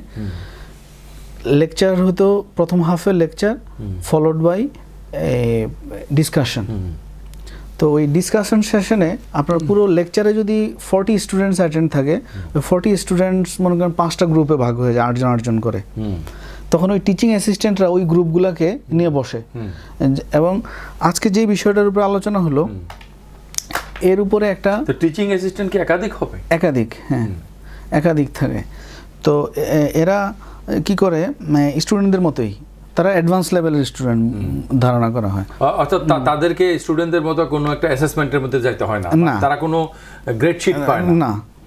তারা গ্রেড শিট পায় না, তারা স্যালারি পায়। হ্যাঁ, তো তারা যেটা করে, তারাও পড়াশোনা করে, তাদের ভিউ এক্সচেঞ্জ করে। মনে করেন একটা আর্টিকেল, একাডেমিক আর্টিকেল, এটার উপরে আলোচনা, আমার ওই টপিক রিলেটেড, আজকে যে লেকচারটা হলো এই লেকচার রিলেটেড, আগের থেকেই একটা আর্টিকেল সবার কাছে ইমেইলে দেওয়া থাকে বা ওয়েব লার্ন একটা প্ল্যাটফর্ম আছে, ওখানে আপলোড করা থাকে, ওখান থেকে তারা ডাউনলোড করে পড়তে পারে। এবং ওই সেমিনার সেশনে ওই আর্টিকেলটা নিয়ে ডিসকাশন হয়, ফ্রি ডিসকাশন, এবং সেখানে সবার পার্টিসিপেশন ম্যান্ডেটরি। এরকম হচ্ছে ইনপুট সেশন চলে। আর অ্যাসেসমেন্ট ওখানে এরকম কোনো আমাদের দেশের মতো 4 ঘন্টা বা 3 ঘন্টা আমাদের কোনো রিটেন এক্সাম কি নাই? না, আমাদের কোনো রিটেন এক্সাম ছিল না। কিন্তু আপনাদের না থাকলে অন্যদের আন্ডারগ্রেড লেভেলে থাকতে পারে, আন্ডারগ্রেড লেভেলে থাকতে পারে, থাকতে পারে, মানে আন্ডারগ্রেড লেভেলে আছে। আমাদের পোস্ট গ্রাজুয়েশনে ওরকম নাই। আমাদের যেটা হতো ওই কোর্সগুলার আপনার শেষে আমাদেরকে একটা অ্যাসাইনমেন্ট সাবমিট করতে হতো, অথবা প্রেজেন্টেশন থাকতো, অথবা অ্যাসাইনমেন্ট প্রেজেন্টেশন দুইটাই থাকতো। ওটার উপরই আপনি অ্যাসাইনমেন্ট যেটা লিখছেন ওই বিষয়ে প্রেজেন্টেশন? হ্যাঁ, ওই বিষয় না, আলাদা বিষয় হইতে পারে, আলাদা বিষয় হইতে পারে, মানে সিঙ্গেল আপনার প্রেজেন্টেশন। হ্যাঁ, এবং ওখানে সেই অ্যাসাইনমেন্টগুলো খুবই ইন্টারেস্টিং, যে এই ওখানে যেহেতু অ্যাসাইনমেন্টের একটা ইনস্ট্রাকশন দেওয়া থাকতো, টপিক দেওয়া থাকতো, এবং যে আমি কত ওয়ার্ড লিমিট কত হবে সেটা উল্লেখ করা থাকতো, এবং আপনি একটা আর্টিকেল লেখার মতো ওপেন অ্যাসাইনমেন্ট লেখার ক্ষেত্রে যদিও আসলে কথাগুলো আমাদের ইয়ার জন্য বলতে হয়, কেউ হয়তো শুনবে আমরা যদি আপ করি, যে প্লেজারিজমের যে ব্যাপারটা আর কি, প্লেজিয়ারিজমের ব্যাপারে ওখানে শুরু থেকেই ইনস্ট্রাকশন দেওয়া থাকে এবং খুবই সিরিয়াস। আমাদের এখানে তো ইউনিভার্সিটি লেভেলে যতগুলো অ্যাসাইনমেন্ট হয় তার 7% হচ্ছে প্লেজারিজম। এটা এশিয়ান স্টুডেন্টরাই বেশি হয়, এই কারণে আসলে প্লেজিয়ারিজম কি এই জিনিসটাই আমরা জানি না, যে আসলে কতটুকু বা কিভাবে প্লেজিয়ারিজম হয়, একাডেমিক আর্টিকেল লেখার নিয়ম কি, এই ধরনের আমাদের কোনো ইনস্ট্রাকশন নাই। এই জন্য কিন্তু এই ওরাও জানে যে এশিয়ান স্টুডেন্টস যারা আসে এদের কনসেপ্ট ক্লিয়ার না, এবং প্রায়ই স্টুডেন্টরা এই কারণে পেনালাইজড হয়, যে সে আসলে বুঝে নাই তার ইন্টেনশনও হয়তো ছিল না প্লেজারিজম করার, কিন্তু যেহেতু আমি ওই সিস্টেমটা ফলো করি নাই, অ্যাকনোলেজমেন্টের প্রপার অ্যাকনোলেজমেন্টের সিস্টেমটা ফলো করি নাই, এই জন্য ওটা মানে প্লেজারাইজ। আর ওখানে এখন অনেক আপডেটেড সফটওয়্যার হয়ে গেছে, যেহেতু এই অ্যাসাইনমেন্টগুলো অনলাইনে সাবমিট করতে হয়, ওরা অনলাইনেই চেক করে ফেলে যায় এটা প্লেজারাইজ। এইসব সফটওয়্যার তো আমাদের এখানেও ব্যবহার করা যাবে, কেউ কেউ করছে না। হ্যাঁ, ওগুলো অনেক এক্সপেন্সিভ যদিও। তারপরেও আসলে এই ইউনিভার্সিটি লেভেলে পড়াশোনার জন্য ওখানে প্রথম থেকেই এই বিভিন্ন মেইন কোর্সগুলো শুরু হওয়ার আগে ওদের ওরিয়েন্টেশন বা আলাদা যারা ল্যাঙ্গুয়েজ কোর্স করে তখনই ওদেরকে এই জিনিসগুলো ওরিয়েন্ট করা হয় যে একাডেমিক রাইটিং। এটার জন্য একটা টার্ম আছে যে কোর্স শুরু করার আগে প্রস্তুতি নেওয়া আর কি। এটা মানে সপ্তাহ 2 সপ্তাহ 15 দিন 3 মাসের হতে পারে, 3 মাসের হতে পারে। এটা বলেছেন এটাকে, এটা প্রিপারেটরি হতে পারে। হ্যাঁ, এটা বিভিন্ন ডিসিপ্লিনের জন্য বিভিন্ন রকম আপনার। এটা আমি নিজে, আমরা এখন যত সুন্দর সুন্দর কথা বলছি সবগুলো অ্যাপ্লিকেবল তখনই যখন ছাত্র এবং শিক্ষক উভয়ই, স্টুডেন্টস এন্ড টিচার, তারা মানে outside the classroom, suppose in their ডর্মস, in their houses, in their residence, তারা যখন পড়াশোনা করবে। না, আপনি এখন বিশ্ববিদ্যালয়ের ছাত্র বা বিশ্ববিদ্যালয়ের শিক্ষক, আনফরচুনেটলি ছাত্রদেরকে আমরা ডেমোনাইজ করতে পারি বা করি সাথে থাকি, কিন্তু আনফরচুনেটলি অনেক কলিগকে আমি দেখেছি, মনে করেন তিনি একটা ডিসিপ্লিনের প্রফেসর, তার কাছে 2-4টা বই ছাড়া কিছু নাই। আপনি তো একটা প্রতিষ্ঠানে দীর্ঘদিন রেসিডেন্সিয়াল এরিয়াতে ছিলেন এবং আমি আপনার ওখানে গিয়েছি, শিক্ষকদের কাছে গাইড বই টাইপের 2-1টা বই ছাড়া কোনো বই, এবং তারা এগুলোর সাথে কোনো পড়াশোনাই করে না, এবং কোর্স যেহেতু same, years after years together, হ্যাঁ, তারা 2-3 বছর পরে তাদের ওই গাইডগুলো আর দেখতে হয় না। এখানে আপনার এই কথার প্রেক্ষিতে আমি যেটা বলতে চাই সেটা হচ্ছে পড়াশোনা না করে আপনার এই যে স্টুডেন্ট, আমাদের যে পড়াশোনা না করার সংস্কৃতি, হ্যাঁ, এটার প্রেক্ষাপটে আপনার এই জিনিসগুলো, তাহলে আপনাকে এটাই মাথায় রাখতে হবে যে আপনি একটা শিক্ষা প্রতিষ্ঠানের পয়েন্ট অফ ভিউ থেকে চিন্তা করলে এর কাজই হচ্ছে এই জিনিসটা এনশিওর করা যে আমি সিস্টেমটা এইভাবে ডেভেলপ করবো যাতে সবাই পড়তে বাধ্য হয়। ফর এক্সাম্পল, আপনি বলছেন স্টুডেন্টরা পড়ে না, ঠিক আছে, এখন স্টুডেন্ট কারণ এটা কী কারণে পড়ে না, তারা না পড়ে পাশ করার সুযোগ আছে। কিন্তু যদি ব্যাপারটা এরকম হতো যে আমি স্টুডেন্টদেরকে এই বইটা দিয়ে দিতাম, যে তুমি ওপেন এক্সাম সিস্টেমের কথা বলছো, এটা এই যে এরকম অ্যাসাইনমেন্ট সিস্টেম বা ওপেন এক্সাম সিস্টেম যেরকমই হোক, তারা অ্যাসাইনমেন্ট তো এখনো আছে, কিন্তু অ্যাসাইনমেন্ট তো ম্যাক্সিমাম তো অ্যাসাইনমেন্ট, তারপর টার্ম পেপার। আচ্ছা, এটা আমার অভিজ্ঞতা হচ্ছে যে আপনি যে অ্যাসাইনমেন্টটা দিচ্ছেন সেটা যথেষ্ট ক্রিয়েটিভ না। আপনি এমনই একটা অ্যাসাইনমেন্ট দিচ্ছেন যেটা সে কোনো জায়গা থেকে কপি করতে পারবে। ফর এক্সাম্পল, আমাদেরকে যেই অ্যাসাইনমেন্টগুলো লিখতে হতো, কারণ ওখানে ইন্টারনেট আছে, পুরো লাইব্রেরি আছে, সব বই অ্যাভেলেবল, তারপরেও আমরা হিমশিম খেতাম একটা ডেডলাইনের মধ্যে অ্যাসাইনমেন্টটা সাবমিট করতে, কারণ কি ওই টপিকটাই এত প্রবলেমেটিক যে এখানে আমি খুব বেশি ক্রিয়েটিভ না হইলে, এবং ওদের কতগুলো গাইডলাইন দেওয়া থাকতো যে in your assignment include this this this this this, okay. So এই চেকবক্স আমি যখন এনশিওর করতে যাইতাম, আমাকে কিন্তু রিসার্চ করা ছাড়া কোনো উপায় নেই। এখন আপনি যদি খুবই রিপিটেড, খুবই ওয়েল নোন একটা জিনিস দেন, তারা জানে যে ওই আমার আগের ব্যাচের স্টুডেন্টরা করেছে, তার আগের ব্যাচের স্টুডেন্টরা করেছে, আমি ওই থেকে কপি করতে পারি, বা এটা হইতে হইতে এরকম, এটার মধ্যে কোনো ক্রিয়েটিভিটি নাই, তখন তো সে ক্রিয়েটিভিটি তার দরকার নাই, সে কপি করবে না, স্বাভাবিক। আপনি এখন আমেরিকার রাজধানী কি এটা জানার জন্য কোনো ক্রিয়েটিভিটির দরকার নাই, ঠিক আছে। তার মানে হচ্ছে আপনি বলতে চাচ্ছেন যে অ্যাসেসমেন্ট করার জন্য যে কোয়েশ্চেন, তার যে টপিক বা এগুলো দেওয়ার ক্ষেত্রে আমার যেহেতু এখন অনেকই আছে, ইনভলভমেন্ট আছে, ডেফিনেটলি আমি এখন ফাইনালি যে জিনিসটাতে কনসেন্ট্রেট করেছি, এবং এটা আমি ওই ইএলটি আমার মাস্টার্স করার সময় থেকে আমি ফোকাস করেছি, যে আমি আমার চিন্তায় দেখেছি, আমি এই সেকেন্ড মাস্টার্স করে যে কোর্সগুলো বা থিওরি পড়েছি সব জায়গায় আমি আমার কনটেক্সটে প্রবলেমটাকে আমি আইডেন্টিফাই করার চেষ্টা করেছি যে আমাদের মূল প্রবলেম কোথায়। তো আমি যেটুকু পড়াশোনা করেছি, আমার এটাই ধারণা হয়েছে যে আমাদের দেশে মূল প্রবলেম হচ্ছে অ্যাসেসমেন্টের মধ্যে। আপনি পুরো এডুকেশন সিস্টেমের কোয়ালিটেটিভ চেঞ্জ করতে গেলে আপনাকে ওই জায়গায় হাত দিতে হবে। অ্যাসেসমেন্ট সিস্টেমটা, ফর এক্সাম্পল, আপনি যদি আজকে আমাদের অ্যাসেসমেন্টের তো মেইন জিনিস হচ্ছে মেমোরাইজেশন, করে লেখা এবং বর্ণনা লেখা, তো ব্লুমস ট্যাক্সোনমিতে যদি আমরা দেখি ওই 6টা ধাপের মধ্যে আমরা তো মোস্টলি হচ্ছে যে নিচের ধাপ কিছুটা উপরের ধাপ, এর উপরের গুলোতে আমাদের কোনো ইয়া নাই, কিন্তু আসলে আপনার অ্যাসেসমেন্টে ইভেন আমাদের এখানে সর্বোচ্চ উপরের লেভেলে যেটা আছে যে ক্রিয়েটিভিটি, হ্যাঁ, ওটা কিন্তু হেরেটিক মনে করা হয়। একটা স্টুডেন্ট যদি ক্রিয়েটিভ একটা কথা বলে তার মানে এটা কিন্তু একটা অ্যাপারেন্টলি একটা ডেভিয়েন্ট, অ্যাপারেন্টলি একটা অ্যানামোলাস, অ্যাপারেন্টলি একটা কিন্তু ডিফারেন্ট কথা হবে, কন্ট্রাডিক্টরি কথা হবে দেন প্রিভেইলিং কোনো কিছুর সাথে, ইফ ইট ইজ ক্রিয়েটিভ। তো টিচার তো যেটা সে পড়ে আসছে, যেটা সে বইয়ে লেখা আছে, এর বাইরে কোনো কিছু সে ভাবতেই পারে না। মানে teaching is only just two storage grasp the রোট learning. হ্যাঁ, তো কি একটা শব্দ বলছিলেন? রোট লার্নিং মানে মেমোরাইজেশন আর কি। তো আমার কাছে ইন্টারেস্টিং লাগে ওই জায়গাটাতেই যে এই যে আপনার ওপেন বুক বা ওপেন সোর্সেস, তারপরেও আপনাকে যথেষ্ট হিমশিম খাইতে হয় একটাই মাত্র কারণ যে ওখানে টপিকগুলো এইভাবে সেট করা হয় যেখানে আপনি পাবেন না। এটা একবারেই ইউনিক, আপনার প্রোডাকশন হইতে হবে। এবং ওই যে কিছু গাইডলাইন দেওয়া থাকে যে অ্যাসাইনমেন্টের মধ্যে এরকম হইতে হবে, কেউ যদি ওটা মিট না করতে পারে তখন তো সে পাস করবে না। যেমন আমার মনে আছে আমাদের একটা কোর্স ছিল এরকম এই ফোনেটিক্স বা এগুলোর উপরে, তো সেখানে এরকম সাধারণত ক্লাসে যা পড়ানো হয় ওই কোর্সেও তাই পড়ানো হয়েছে সবগুলো, কিন্তু আমাদের যে ইয়েটা লিখতে দেওয়া হয়েছিল অ্যাসাইনমেন্টটা ছিল এরকম যে a motor driver can drive a car without knowing anything about motor mechanics. Then why a language teacher should know linguistics or phonetics to teach English? এটার উপরে লেখো। এবং সেখানে আমাকে ওই সব আমার মতামতটাকে এস্টাবলিশ করার জন্য আমাকে আদার যে আমার যে ক্লাস ডিসকাশনগুলো ছিল সেগুলো রেফারেন্স দিতে হবে, আমি যে আর্টিকেলগুলো পড়েছি সেখান থেকে রেফারেন্স দিতে হবে। এবং রেফারেন্সের ক্ষেত্রে আমাদের দেশে যেটা হয় যে খালি 3-4 জায়গায় অমুক এটা বলছে, অমুক এটা বলছে, আইনে শুধু কম্পাইল করা সেটা না, সেখানে এটা এনশিওর করা হয় যে I want to here your voice, যে এই যে তুমি সেটা বলছো হ্যাঁ কেন এটা তোমাকে, আদারওয়াইজ খালি এখানে বললে এটা কোনো অমুক তমুকের কথাগুলো আসবে যে এটা যৌক্তিক আমার একটা পয়েন্টের সাপোর্টে বা এগেইনস্টে।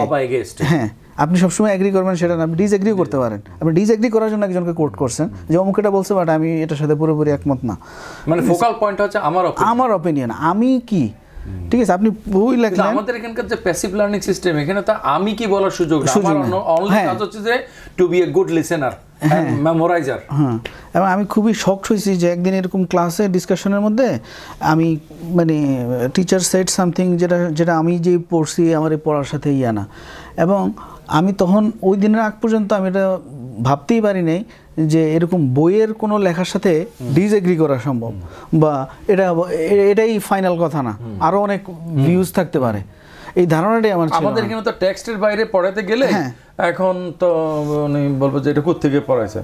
আমার তো মনে হয় যেন যদি মানে ভালো চাকরি না হয় তার চাকরি চলে যাবে, যে তুমি তো প্রাইভেট কোনো প্রতিষ্ঠান যদি হয় যে টেক্সটের মধ্যে কি আছে তুমি কইছো কি। হ্যাঁ, তো এই অ্যাসেসমেন্ট সিস্টেমটা আপনার চেঞ্জ না করতে পারলে, বিশেষ করে আমাদের মতো আর্টস, হিউম্যানিটিস বা সোশ্যাল সায়েন্সের যে স্টাডিজ, যেখানে মধ্যে আমাদের যে নর্মেটিভ অ্যাসপেক্টগুলো খুব ইম্পর্টেন্ট, আমার ভিউটা কি, রাইট। সায়েন্সের ক্ষেত্রে তো ব্যাপারটা মোস্টলি না সেরকম, সেখানে হচ্ছে যে ডাটা অবজারভেশন এগুলোর উপরে। তো ইয়াতে আমাদের এখানে এবার লাস্টে আমাদের এখানে আমি কিছুদিন আগে একটা লিখেছি, আপনি তো বোধহয় দেখেছেন, যে বিশ্ববিদ্যালয়ের শিক্ষকরা এটা মানে ভালো পড়াশোনার জন্য শিক্ষকদের আসলে করণীয় কি বা বর্জনীয় কি, আমি একটা ইয়ে করেছি। ইনফ্যাক্ট আমাদের ডিপার্টমেন্টে একটা সেমিনার হয়েছে, নতুন আমাদের ডিপার্টমেন্টে 5 জন টিচার জয়েন করেছে, তো তাদেরকে ট্রেন আপ করার জন্য আমরা for the very first time শুধু টিচাররা মিলে এরকম সেমিনার করেছি। সেখানে আমাদের 2 জন কলিগ 2টা অ্যাসপেক্টের উপর বক্তব্য রেখেছেন, সেখানে আমরা পার্টিসিপেট করেছি। তো সেখানে আমার পয়েন্টসগুলোকে আমি সেভাবে করে সাজিয়ে উপস্থাপন করার জন্য রেডি করেছিলাম। তো যেটা আপনি খাওয়ার সময় আপনাকে আমি বললাম যে সেখানের মধ্যে আমি লজ্জায় কথাটা লিখি নাই, যে শিক্ষকদের বর্জনীয় কাজগুলোর মধ্যে একটা যে এমন একটা লিখেছে যে রিডিকিউল করা যাবে না, হেয় প্রতিপন্ন করা যাবে না, কিন্তু এই যে আমার মানে আচ্ছা নাম ধরা যাচ্ছে না যেহেতু এখানে মধ্যে রেকর্ড হচ্ছে, যে ক্লাসরুম থেকে বের করে দেয়, কিছু একটা পান থেকে চুন কষলে কোনো একটা ইয়ে হলে বের করে দেয়। আরেকটা জিনিস হলো যে এই প্রসঙ্গে আমার কাছে মনে হয়েছে যে আমিও নিজেও একটা বিশ্ববিদ্যালয়ের শিক্ষক, আপনি একটা ইনস্টিটিউটের ডাইরেক্টর হয়েছেন, শিক্ষকতা করেন, কিন্তু আমি দেখেছি unfortunately I should not say that, কিন্তু আমার কাছে মনে হচ্ছে even I spoke it in our department in academic committee meeting actually, হ্যাঁ, ইটস ভেরি শকিং, মানে অনেক শিক্ষকরা হচ্ছে দে আর মেন্টালি ইল, এটা পার্সোনালি প্রবলেম বললে খুব কম বলা হবে, হ্যাঁ, তাদের নানা ধরনের মানসিক রোগ, ব্যক্তিত্বের সমস্যার চেয়েও আরও মারাত্মক সমস্যা, হ্যাঁ,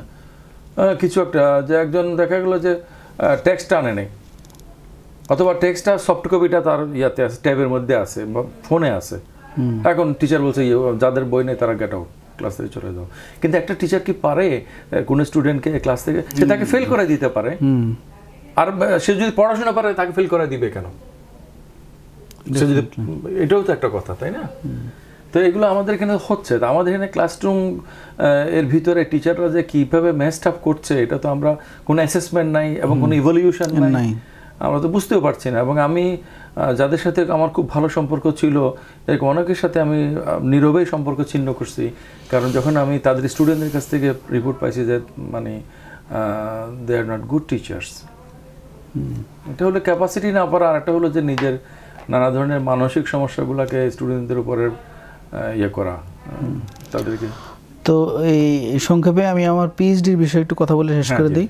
সেটা হচ্ছে আমি যেহেতু আপনি এই বিষয়ে তাহলে একটু বলেন, যেটা হচ্ছে যে এখানকার ইউনিভার্সিটি লেভেলে যা চলছে সেটার ব্যাপারে স্পেসিফিক তো বলা যাবে না, সেটাও আমাদের এই যে আমরা যে কথা বলতে পারি না, কোন একটা সত্য কথাও যদি কারো ব্যাপারে বলা হয় যেটা বিরূপ কথা, নেগেটিভ কথা, কিন্তু ট্রু বলা উচিত, সেটা বললে দেখা যাচ্ছে যে এখন এই ব্যাপারে আমার যেটা অবজারভেশন সেটা হচ্ছে আপনার কনসার্নটা ঠিক, এবং একটা লার্জ স্কেলে এই প্রবলেমটা হচ্ছে এবং এটা শুধরানোরও কোনো ইমিডিয়েট কোনো লক্ষ্য দেখছি না, কিন্তু আমরা যদি কেন এরকম হলো সেটা নিয়ে একটু চিন্তা করি, এটার একটা বড় কারণ আছে। সেটা হচ্ছে ইউনিভার্সিটি লেভেলে আমাদের টিচার রিক্রুটমেন্টের যে প্রসেস, এখানে কিন্তু আপনার প্রিভিয়াস একাডেমিক অ্যাচিভমেন্টটাকে একটা স্ট্যান্ডার্ড হিসেবে ধরে আপনাকে টিচার মেইন ক্রাইটেরিয়া ধরা হচ্ছে। তো আপনি একটা জিপিএ ভালো পাইলেন বা আপনার ফার্স্ট ক্লাস থাকলো, it doesn't mean that you R capable of teaching or you are a good teacher. You may be a good student, but it doesn't guarantee that you will be a good teacher. Teaching is a different art. A student with a very mediocre result can be a very good teacher. ঠিক আছে, এখানে আপনার teaching এর যে, কারণ এই teaching তো একটা আলাদা ডিসিপ্লিন, আপনার প্রাইমারি এবং সেকেন্ডারি লেভেলে আপনি যেই ডিসিপ্লিন থেকেই গ্র্যাজুয়েশন করেন না কেন, in addition to that you must have a B Ed or M.Ed. degree. So what is B Ed and M.Ed.? আপনি ম্যাথমেটিক্সের টিচার, আপনাকে বিএড করতে হবে না? বিএড ছাড়াও যে প্রাইমারির জন্য একটা পিটিআই ট্রেনিং হ্যাঁ আছে, ওই সেটাই আপনার প্রাইমারি, সেকেন্ডারি, হায়ার সেকেন্ডারি সব লেভেলেই কিছু না কিছু এই ধরনের গভর্নমেন্ট ইম্পোজড ম্যান্ডেটরি কোর্সেস আছে। যদিও সেগুলো কতটা ক্লাসরুমে ইমপ্লিমেন্টেড হচ্ছে that is a different question, but তাদের একটা সিলেবাস আছে।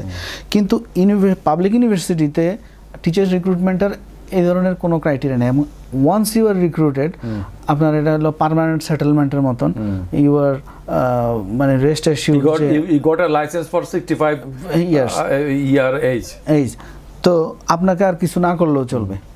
এবং এখানে এই জিনিসটা খুবই ট্রিকি যে আপনি এই ধরনের কোনো বিষয় নিয়ে যখন কথা বলবেন, আপনার কলিগরাও এটা খুব ওয়ার্মলি অ্যাকসেপ্ট করবে না, ঠিক আছে।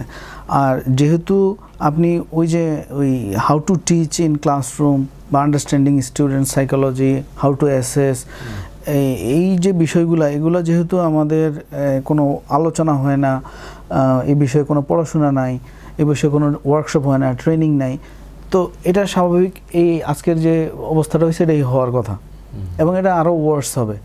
এখন আমাদের যেটা করণীয় যে বিভিন্ন লেভেলে এই জিনিসগুলো নিয়ে একাডেমিক কমিটিতে আলোচনা করা, তারপরে ওয়ার্কশপ সেমিনার আয়োজন করা, কোনো ইউনিভার্সিটি যেটা পারে যে বা ইউজিসি যেটা পারে ম্যান্ডেটরি ট্রেনিংয়ের ব্যবস্থা করা ফ্যাকাল্টি ওয়াইজ আলাদা আলাদা। আচ্ছা, আমাদের অ্যাসেসমেন্টের ব্যাপারে যে আমাদের এখানে যে আমি দেখেছি যে 75 নাম্বার 3 ক্রেডিটের কোর্স, কোন স্টুডেন্ট লিখেছে 78 পেজ, কেউ লিখেছে 88 পেজেস, নিয়ার অ্যাবাউট 100, বা 100 নম্বরের পেপার 4 ঘন্টার পরীক্ষা হয়েছে, কোন স্টুডেন্ট লিখছে 110 পৃষ্ঠা। এটা আসলে স্টুডেন্টদের দোষ না। এখন এইটা পড়ে মূল্যায়ন করা এটা কি সম্ভব? আচ্ছা, এবং এত বড় বড় করে মার্জিন দিচ্ছে, লিখছে, দাগাচ্ছে, মানে এবার আপনি এখন এই যে আমাদের এখানে যে ডুয়াল এক্সামিনেশন সিস্টেম, এর কারণে আমি তাকে বলতেও পারছি না যে তোমার এই খাতায় এই প্রবলেমটা হয়েছে। এখন আমি যদি তাকে যদি আজেবাজে লেখার জন্য কমিয়েও দিই, আরেকজন টিচার হয়তো মানে ভলিউমাস লেখার জন্য তাকে বাড়িয়ে দিতে পারে। আচ্ছা, এটা একটা খুবই গুরুত্বপূর্ণ। আরেকটা কথা আপনাকে আমি জিজ্ঞেস করছিলাম পার্সোনালি, এখন ক্যামেরার সামনে আমরা একটু বলবেন, যেহেতু আপনি উঠে যেতে চাচ্ছেন এই জন্য, যে যেই স্টুডেন্ট আপনাদের এখানে আপনার হাতে বা আমার হাতে ভালো করছে না, সেই একই লেভেলের স্টুডেন্ট অথবা তার চেয়েও খারাপ স্টুডেন্ট প্রাইভেট ইউনিভার্সিটিতে আপনি যখন পড়াচ্ছেন ইব্রাহিম হোসেন, আপনার কাছে কিন্তু সে বেশি নাম্বার পাচ্ছে। আচ্ছা, এখন স্টুডেন্টরা তো বলছে কেন আমাদের চেয়ে আরো খারাপ লেভেলের স্টুডেন্টরা তো অমুক ইউনিভার্সিটিতে এত পাইছে। এটা একটা খুবই গুরুত্বপূর্ণ আলোচনা, এবং এটা নিয়েই শুধু একটা আলাদা আলোচনা হতে পারে। আসলে আজকে একটু যদি বলেন আর কি 5-7 মিনিটে, এটা যদি আমরা 5-7 মিনিটে বলতে চাই তাহলে আমরা এভাবে দেখতে পারি। প্রথম ছিল যে এরকম বস্তা, হ্যাঁ, ওই সবগুলো একই সাথে সম্পৃক্ত। তারপরে দ্বিতীয়ত হচ্ছে যে এই বস্তাটা কিভাবে আসলে মানে খাতা কাটা বল আমরা যেটা বলছি মূল্যায়ন করা, হ্যাঁ, এটা কিভাবে সম্ভব। আবার মূল্যায়ন করতে গিয়ে দেখা যাচ্ছে যে প্রাইভেট ইউনিভার্সিটি এবং আমাদের যে সরকারি বিশ্ববিদ্যালয়গুলোর মধ্যে বেশ কম হচ্ছে। আচ্ছা, আপনি যে পয়েন্টগুলো বলছেন এই সবগুলো আসলে একটা আলোচনারই বিষয়, সেটা হচ্ছে লার্জলি আমরা যদি বলি অ্যাসেসমেন্ট, ঠিক আছে, এবং এটাই হচ্ছে আমার পিএইচডির এরিয়া। যদিও আমার পিএইচডি এরিয়া স্পেসিফিক হচ্ছে ল্যাঙ্গুয়েজ অ্যাসেসমেন্ট, বাট এখানে অ্যাসেসমেন্ট ইন জেনারেল আসবে। তো এখানে আমরা এই প্রবলেমটাকে দুইভাবে দেখতে পারি। একটা হচ্ছে যে আমাদের এখানে যে আর্টস ফ্যাকাল্টির কথা যদি বলি, এখানে যে অ্যাসেসমেন্ট সিস্টেমটা চালু আছে এটা হচ্ছে এটা সামেটিভ অ্যাসেসমেন্ট। সামেটিভ অ্যাসেসমেন্ট হচ্ছে আপনার একটা সিলেবাস পড়ানো হয়, at the end of the year আপনি একটা সিটিং রাইটিং এক্সাম, এবং ওটার উপরে ডিপেন্ড করে সে একটা গ্রেড পাচ্ছে। আর এটার অপোজিটে আরেকটা সিস্টেম হচ্ছে আপনার কন্টিনিউয়াস ইভ্যালুয়েশন, যে আপনার শুধুমাত্র ওই রাইটিং 4 ঘন্টার রাইটিং এক্সাম না, আপনার আদার পারফরমেন্সও কাউন্টেড হবে থ্রু আউট দ্য ইয়ার, ঠিক আছে, সেগুলি আপনাকে এই মার্কিং হবে সেগুলোর উপরে। তো এই ধরুন একটা টেন্টেটিভ যদি আপনি আমাকে ভাগ করেন যে ধরেন এটা 100 মার্কসের কোর্স, হ্যাঁ, এটা 100 মার্কসের কোর্সে আপনি 50 মার্কস ডিস্ট্রিবিউশন কিভাবে হবে? আপনার 50 মার্কস আপনার ফাইনাল রাখেন, এই যে 4 ঘন্টার এক্সাম যেটা, মানে ওই যে রিটেন এক্সাম, আর 50 মার্কস আপনি কন্টিনিউয়াস ইভ্যালুয়েশনের মধ্যে কি থাকে? কন্টিনিউয়াস ইভ্যালুয়েশনের মধ্যে আপনার class attendance, class participation, presentation, class test, তারপর হচ্ছে এই গ্রুপ ওয়ার্ক, ঠিক আছে, এরকম আপনি বিভিন্ন ক্রাইটেরিয়াতে 3-4টা ক্রাইটেরিয়াতে আপনি কিন্তু এই সব জায়গাতে আমাদের যে মানে কোত্থেকে যে চালু হয়েছে এটা যে ডুয়াল এক্সামিনেশন সিস্টেম, এটা তো আমি আচ্ছা ডুয়াল এক্সামিনেশন সিস্টেম কি ওয়ার্ল্ড ওয়াইড আছে ইউনিভার্সিটি লেভেলে? Dual examination system world wide আছে কিনা আমি মানে আপনাকে করতে পারি না, অথেন্টিক করতে পারছি না এই মুহূর্তে, কিন্তু এটার একটা বাস্তবতা আছে। এটাকে আমরা বলি রেটার রিলায়েবিলিটি, ঠিক আছে, ওই অ্যাসেসমেন্ট লিটারেচার এটাকে বলা হচ্ছে রেটার রিলায়েবিলিটি। অ্যান্ড রিলায়েবিলিটি কী জিনিস সেটা আমাদেরকে বুঝতে হবে। রিলায়েবিলিটি মানে হচ্ছে আপনি যখন আমরা তো বুঝি রিলায়েবিলিটি মানে হচ্ছে যে তার কম্পিটেন্ট হওয়া ওই কাজটার জন্য। এখন অ্যাসেসমেন্টের ক্ষেত্রে কোনো একটা টেস্ট রিলায়েবল আমরা তখনই বলবো এটা হচ্ছে আপনার like a measuring tape. Right, আপনি একটা কোশ্চেনকে যদি একটা মেজারমেন্ট টেপের সাথে কম্পেয়ার করেন, আপনার মেজারমেন্ট টেপটা যদি ঠিক থাকে তাহলে এটার আউটকামও সেম হবে। আপনি মাপলেও রুব্রিক্স যেটাকে বলে, আপনি মাপলেও সেম হবে, আমি মাপলেও সেম হবে। আজকে মাপলেও যা আসবে কালকে মাপলেও তাই আসবে। যদি তাই আসে তখনই আমরা বলতে পারবো যে এই টেপটা রিলায়েবল। এখন এই টেপের জায়গায় আপনি ওটা প্রশ্নপত্রকে চিন্তা করেন যে এখানে আমাদের একজনের ইন্টেলিজেন্ট মাপার বা ল্যাঙ্গুয়েজ স্কিল মাপার বা হোয়াট এভার অ্যাচিভমেন্ট মাপার ফিতাটা কি? ওই কোশ্চেন পেপারটা। এখন যিনি এই কোশ্চেন পেপারটা লিখছেন তিনি যদি ঠিকমতো প্রশ্নটা না করেন তখনই এটা কিন্তু আনরিলায়েবল হয়ে যাবে। যেমন আমি আপনাকে ইনস্ট্যান্ট দু একটা উদাহরণ দিই।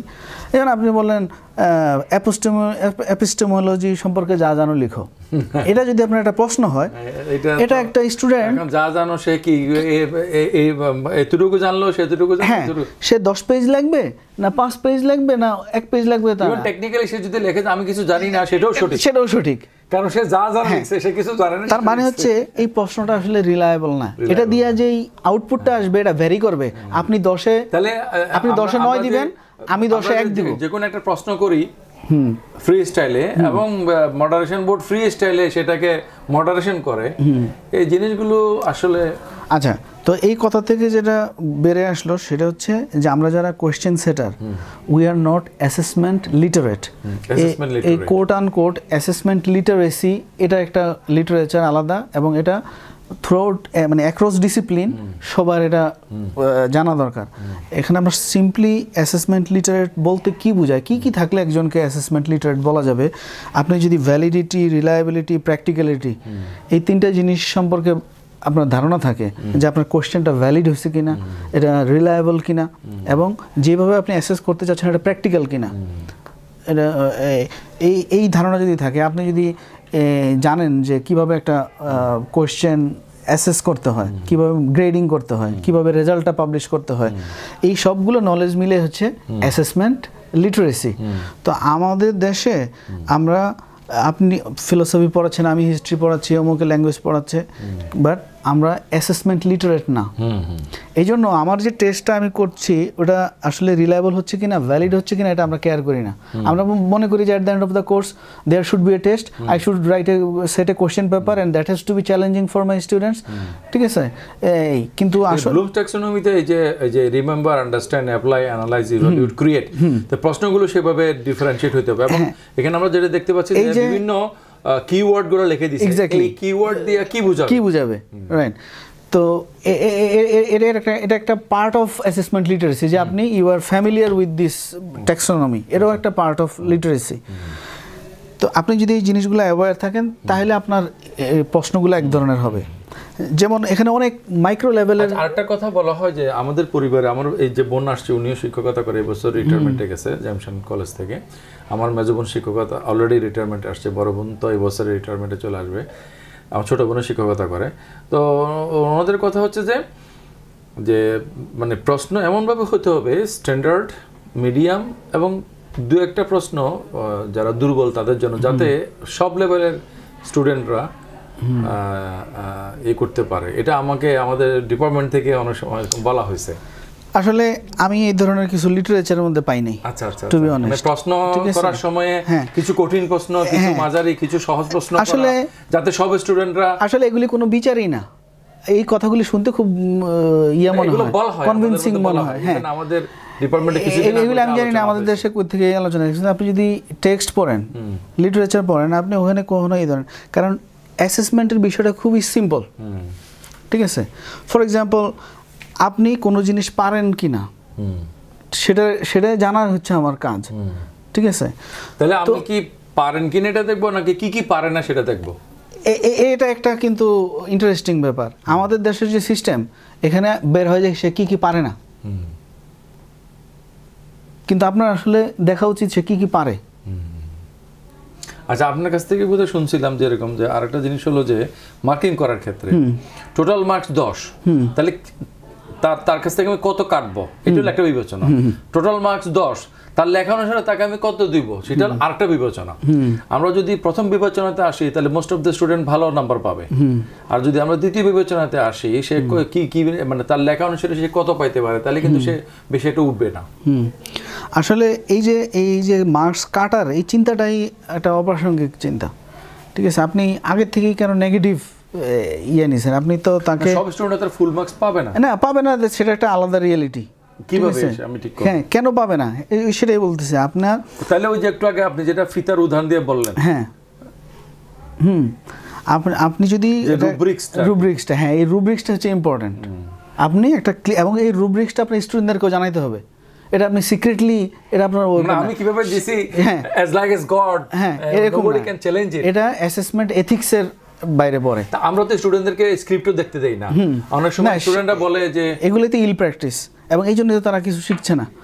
ঠিক আছে, আপনার স্টুডেন্টদেরকে আপনি সাজেস্ট করছেন বা আপনার অ্যাসেসমেন্ট লিটারেচারিতে আছে যে আপনার স্ক্রিপ্টটা উইথ ইভালুয়েশন, হ্যাঁ ডেফিনেটলি আপনি তাদেরকে ফিডব্যাক দিবেন। এবং শুধু সেটা না, খাতা কাটি মার্ক করি, তারপর আপনি প্রমোশন পেয়ে নিয়ে চলে যায়, এগুলো আমরা বস্তা ধরে বিক্রি করে দেই। এই অ্যাসেসমেন্ট নিয়ে সবচেয়ে বেশি গবেষণা করে কেমব্রিজ। আপনি কেমব্রিজের কিছু ইন্টারন্যাশনাল এক্সাম হয় অল ওভার দ্য ওয়ার্ল্ড, আপনি ওদের যে কোনো কোশ্চেন পেপার যদি দেখেন ওখানে ইনস্ট্রাকশনস থাকে প্রচুর, এবং একটা উদাহরণও দেওয়া থাকে যে এই প্রশ্নের উত্তরটা কি হবে, একটা উদাহরণও দেওয়া থাকে। মানে সেখানে হচ্ছে স্টুডেন্টরা very clear before sitting in the exam on what category they are going to B assessed. আপনি all on a suddenly you cannot take them as a surprise.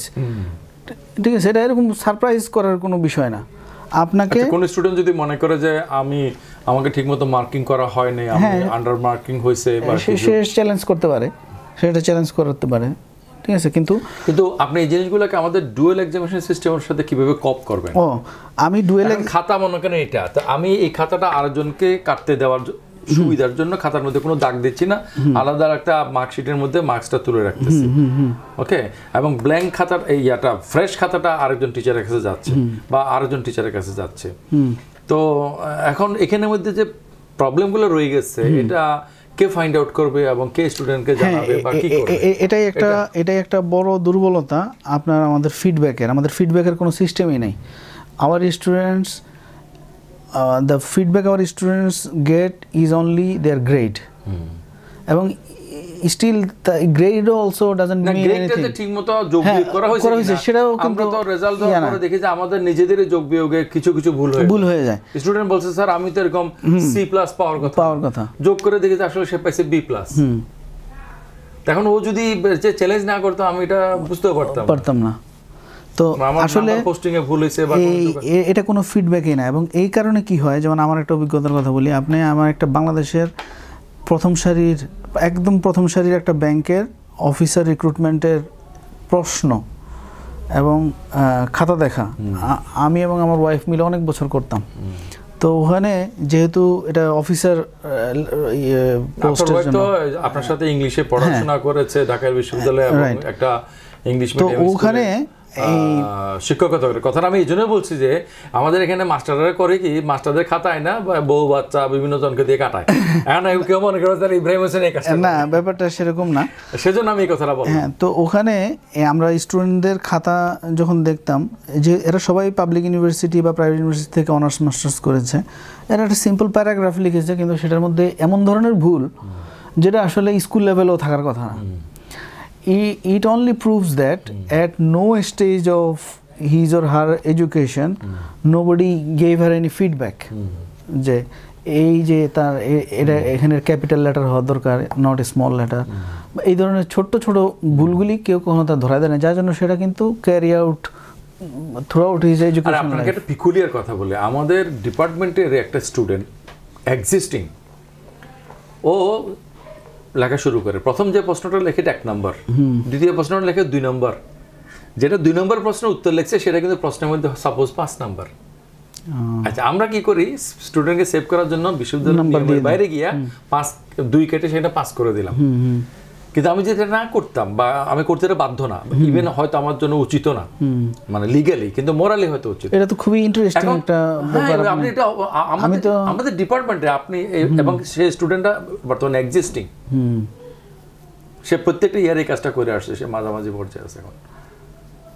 এখন আমরা তাকে কোনো ফিডব্যাক দিতে পারছি না, তার খাতা দেখায় বলতে পারছি না যে তুমি এই কাজটা কেন করো। এই প্রসঙ্গে আরেকটা ইন্টারেস্টিং ব্যাপার আমার মনে পড়লো, আমার ছেলে তার আম্মুকে প্রশ্ন করছে, সে এরকম একটা ভুল করছে কোন একটা প্রশ্নে, মনে করেন 3 নম্বর প্রশ্নের উত্তর, এটা আসলে লেখা উচিত ছিল 2 নম্বর প্রশ্নের উত্তর।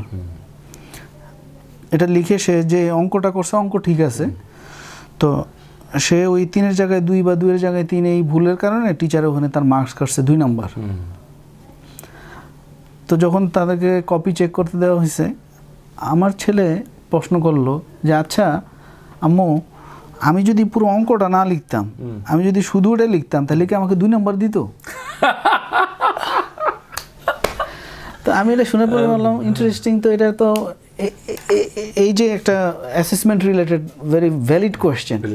আপনি যে কাটছেন নাম্বারটা, আপনি কি তাহলে শুধু ওটা যদি সে ঠিকমতো লিখতো ওটার জন্য 2 নম্বর কি দিতেন? দিতেন না। এটা তো এই ধরনের ঘটনা আরো ঘটে যে ভাইভাতে দেখা গেল যে একটা স্টুডেন্ট কিভাবে প্রশ্ন করা হবে। আমার বোর্ডে এটা ঘটে না, এটা আমার পার্সোনালিটির কারণে ঘটে না, আমার কলিগদেরকে আমি কখনো সেটা অ্যালাউ করি না, কিন্তু অন্যান্য বোর্ডে এরকম হয় বলে শুনেছি আমি, যে একটা স্টুডেন্ট ঢুকার পরে দিয়া তাকে কিভাবে আটকানো যায়, এবং একটা প্রশ্নে সে মানে মেকআপ করে আনসার দিচ্ছে। ইন দি মিন টাইম আমাদের এগুলো তো টেকনিক্যাল ব্যাপার না, আমাদের এগুলো কনসেপচুয়াল, যার কারণে তাকে বুঝে বলতে হয়। তারপর সে আরেকজন একটা প্রশ্ন করছে, 4 জন টিচার এক সারিতে বসা, এরা যদি একের পর এক প্রশ্ন করে সে তো পাজল হয়ে যাবে। এবং আমি আরেকটা বিশ্ববিদ্যালয়ে গেছিলাম এক্সটার্নাল হিসেবে, সেখানে দেখলাম যে মোস্ট অফ দ্য স্টুডেন্টদেরকে যে প্রশ্নগুলো করা হচ্ছে এগুলো হচ্ছে সব মেমোরাইজেশন, এটা কি বলো, সেটা কি বলো, এটা কি বল। আমি পার্সোনালি যেটা করি যে আমি একটা প্রশ্ন করি, ওটা পারলে ওইটার আরো ইনডেপথ অ্যানালিটিক্যাল আর্টটা করি, ওটা পারলে ওটা থেকে আরেকটু কঠিন আর্টটা করি। এভাবে একই লাইনে যখন সে পরপর বেশ কয়েক লেভেলের প্রশ্ন পেরে যায়, তখন আমার মনে করি যে না, এটা খুব ভালো হয়েছে। তো আমাদের এই আলোচনা থেকে যেটা বোঝা যাচ্ছে সেটা হচ্ছে যে আমাদের বোধ শিক্ষক এবং ছাত্রী 2 লেভেলেই এই অ্যাসেসমেন্ট বিষয়ে অনেক ধরনের অস্পষ্টতা আছে। এগুলি নিয়ে যত এরকম আমরা একাডেমিক কমিটিতে বা গ্রুপে, ওয়ার্কশপে, সেমিনারে কথাবার্তা বলবো, এই জিনিসগুলি সারফেসে আসবে এবং আমরা এই যে প্রবলেমগুলোকে অ্যাড্রেস করতে পারবো। তো আপনার ওই ডুয়াল এক্সামিনেশন সিস্টেম রাখা না রাখা নিয়ে আপনি কথা আমি এই ডুয়াল এক্সামিনেশন সিস্টেমের কথাটা এই জন্য বলছিলাম যে আপনার রিলায়েবিলিটির কতগুলো আসপেক্টস আছে। হ্যাঁ, তো আপনার যেরকম কোয়েশ্চেনের মধ্যে আপনি যদি ঠিকমতো না লেখেন, এটা আনরিলায়েবল হতে পারে। আবার এক্সামিনার্স, এটা হচ্ছে রেটার রিলায়েবিলিটি বলে, রেটার রিলায়েবিলিটিটাও ঠিক রাখার জন্য ডুয়েল এক্সামিনেশনটা ঠিক আছে।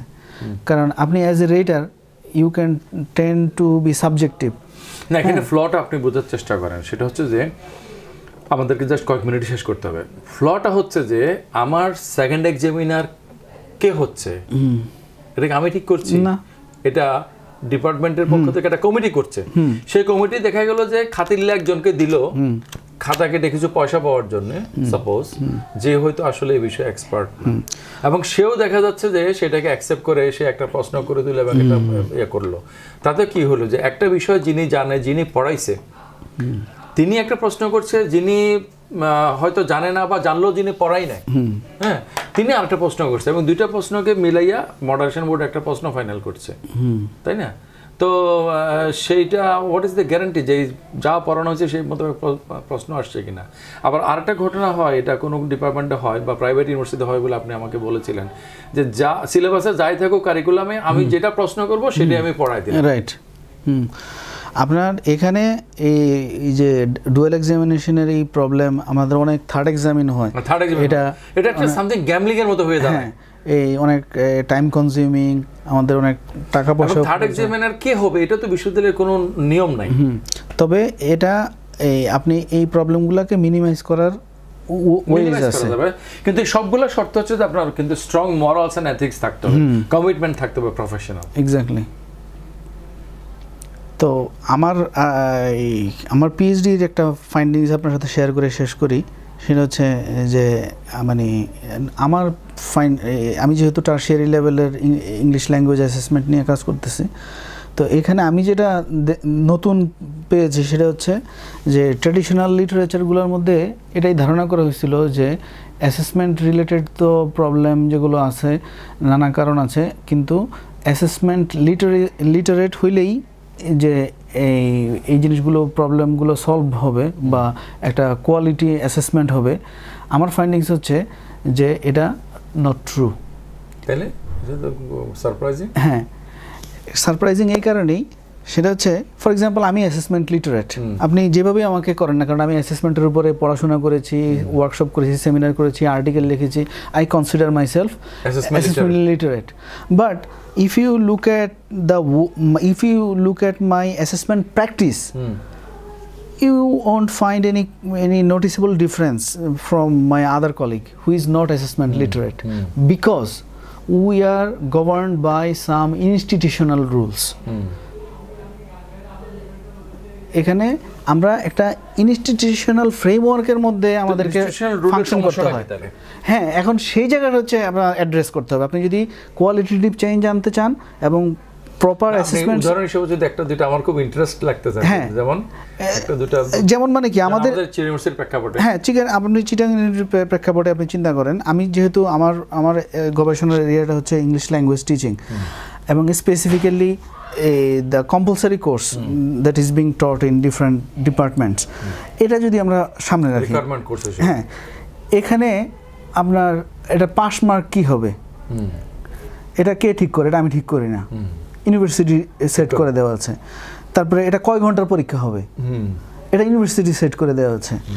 এবং কোয়েশ্চেন ফরম্যাটটা কীভাবে, ওই যে আপনি যেহেতু ডুয়েল এক্সামিনেশনের কথা বলছেন, আমি assessment literate, I cannot come up with altogether a creative assessment system, because আপনি আরেকটা প্রশ্ন করবেন এবং দুটো মডারেটেড হয়ে আবার আরেকটা আরেকজন অতএব আনলেস আমরা সবাই অ্যাসেসমেন্ট লিটারেট হই এবং স্কেল হইতে হবে, এটা কিন্তু চেঞ্জ হচ্ছে না, যেই জায়গায় সেই জায়গায় ঘুরে ফিরে চলে যাচ্ছে। তাহলে আমরা যদি কোনো ধরনের চেঞ্জ আনতে চাই, এটা টপ ডাউন একটা নিয়মগুলো তো সরকার করে দেয় নাই, ইউনিভার্সিটি নিয়মগুলো তো ইউনিভার্সিটি শিক্ষকরা করেছে, বিভিন্ন ফোরামে থেকে করেছে বা করছে এবং চেঞ্জ করতে হলো সেসব ফোরামে টিচাররাই আছে। এটাই আমার রেকমেন্ডেশন এবং ফাইন্ডিংস। হ্যাঁ, এবং এটা কিন্তু একটা রেডিক্যাল কথাবার্তা যে এত পর্যন্ত, কিন্তু এগুলোর জন্য শর্ত হচ্ছে যে আমাদেরকে খোলামেলাভাবে জিনিসগুলোকে অ্যাড্রেস করতে হবে। We have to identify the problem first and convey it clearly before we are going to solve the problem. So thank you very much for your time. এই বিষয় নিয়ে অনেক বেশি আলোচনা করার সুযোগ আছে, শুধু অ্যাসেসমেন্ট এটা তো একটু ইনফরমাল একটা আলোচনা হলো, কেমন জানি না কেমন ভালো না, এটা ভালো হয় না। আমরা আবার কিন্তু আমি চাইতেছি যে কিছু কোয়ালিটি অডিয়েন্সের সামনে আপনি একটু হোয়াইট বোর্ড ইউজ করে একটু ভালো করে, আমার তো পিএইচডিরই আরেকটা সেমিনার আমি দিব, ঠিক এই যে, কিন্তু আমি আপনার কাছে কিন্তু মূল মেসেজটা দিয়ে দিয়েছি যে আসলে ব্যাপারটা হচ্ছে এটা এখন আমাকে, তাহলে আপনি যে মূল কথাটা বলে দিলেন আপনাকে ডিগ্রি হবে। Thank you very much. Assalamu alaikum.